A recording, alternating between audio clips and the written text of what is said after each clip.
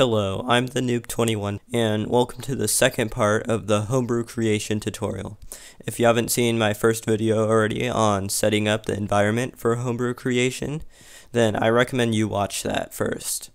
In this tutorial, we're going to be going over input from a Wii Remote. So basically, if we press down A on our control pad, then we can print something out like button A is pressed. So first off, we can just go into our Homebrew folder and download the zip file that it's in the description, and then we can go ahead and unzip that.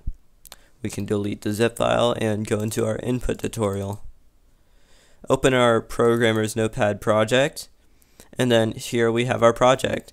I'm going to be going a bit more in-depth in this tutorial, just because last tutorial was just setting up.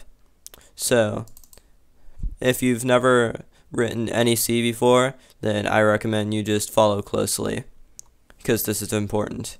So first, at the top of our C program, we have #include, and then we have a random file .h extension. So what this is some of these are from DevKit Pro and some of these are just from your computer itself. Basically, these are header files that tell us like certain functions in programming, like printf. If we didn't have this main header right here, then we wouldn't be able to printf and have anything on the screen. It would just be like a blank program. So that's all you really need to know for includes. Most of these are gonna fit your needs, so you don't need to add any more. And then right here we have this part of the program that is basically just initializing video. So it makes the Wii be compatible with our C program, and so we can see the interface. So you don't need to know too much about this. I don't know too much about this. So it's just know that this is the video. Don't delete this. You're gonna need to have this in the program. And then we have our Intellize Main. This is the main part of our program. This is the special part where we get to write our code most of the time. You usually only have one, but if you like and you get more deep into programming, you're going to have multiple of these with different types of names. But basically, you're just going to need one for now. And then first off, in our int main, we have Intellize. So we're initializing the program, initializing the Homebrew channel to recognize our .dol file. And then we're gonna printf. This is basically just printing out words on our screen. So right here I have hello world. If I just build this program right now, it would say hello world on our screen.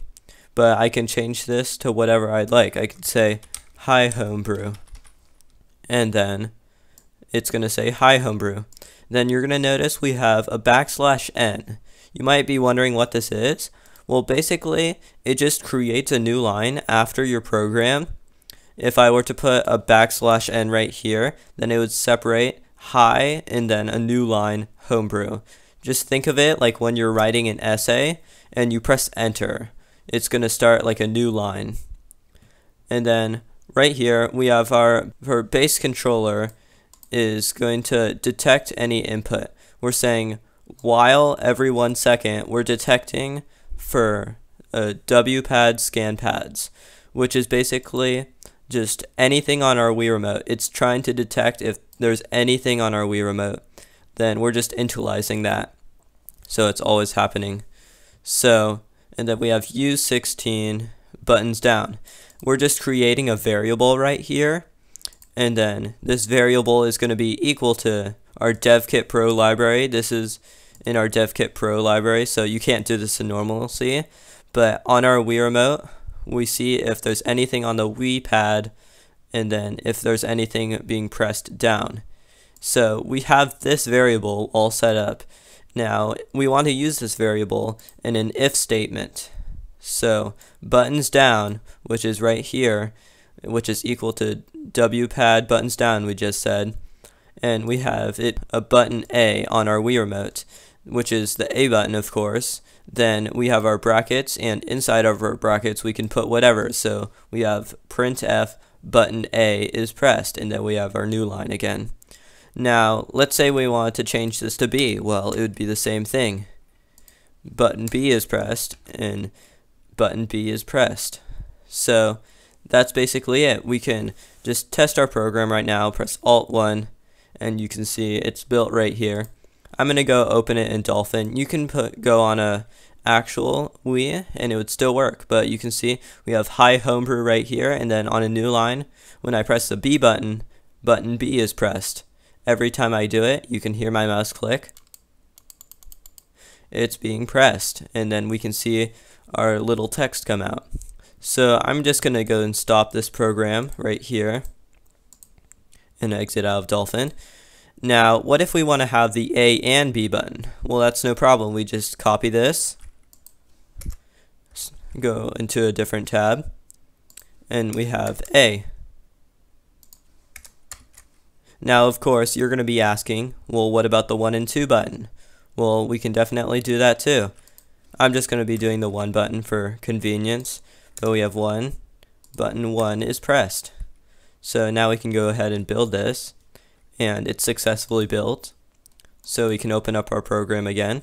Hi Homebrew, button A is pressed, button B is pressed, and button 1 is pressed. You can see I'm alternating between all of the buttons, and it's definitely working. So just going to close out again out of this. And now this is just for buttons down. There's some other things that you can do. So right now we only have it initializing buttons down, but what if we want to have a button being held? It's not going to register button B being pressed every single time. So I'm just going to enter and change this from buttons down to buttons held. Now we can do the same thing. I'm just going to copy this if statement right here, have it under, but instead of buttons down again, we're going to have buttons held. It would be the same thing, and now we can change, instead of having button 1 being pressed, button 1 is held. And so every single time that picks up that we have the 1 button held, it's going to print this out. Now I'm going to go ahead and do this with the A and B button too. So we have A. Copy this again, but just change it to B now. So we can go ahead and build again, Alt-1, like we said in our last video, and test it one last time. So now I'm just holding the A button, and as you can see, every single time there's text moving on the screen. Button B is held, and then at the very top, if I can see, you're going to see right here, button 1 was pressed, and then it's going to be held.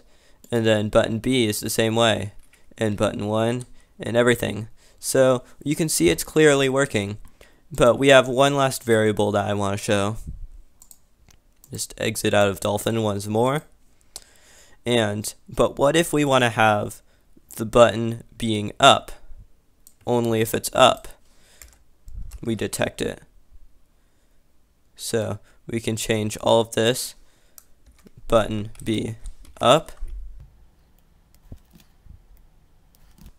So instead of having held here, of course, because we already have these functions right here, we're going to have up.